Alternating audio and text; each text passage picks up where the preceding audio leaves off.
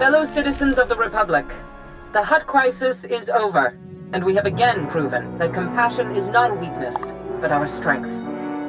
Yet that is not why I stand before you. Instead, I can finally confirm what many have suspected for months. The Sith Emperor is dead. A Jedi strike team confronted the Emperor during a recent attack on Dromund Kaas. Now, a joint SIS and Jedi committee has concluded that the galaxy's greatest villain is gone forever. This does not change the fight ahead. The Dark Council remains the true political power in the Empire. But it sends a message to the Sith and their followers. We are coming for you.